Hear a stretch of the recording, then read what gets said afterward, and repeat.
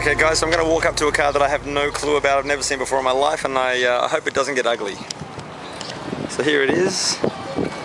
I know it's a Subaru. Lots of lights going on here. And it looks to be in just good, original condition. I'm assuming. Recaro seats, unsure about that. It's 1600cc engine.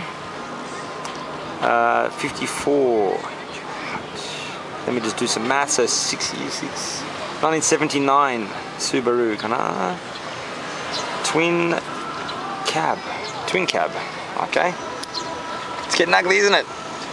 Nice blue colour, Australian true blue colour, but it's not a Australian car. A Subaru, a Scooby-Doo. In 1958, Subaru's glorious history began with the production of the Subaru 360. An epoch-making ultra-compact car. Well, that was a beautiful car. And I think this one's an improvement on the style, but oh, it's got that used car smell. Come across. Yeah, okay, as I said, I don't know if the Recaro is original, but the condition of the car is nice, very nice. Okay guys, I think that's it. We're done. Take it easy.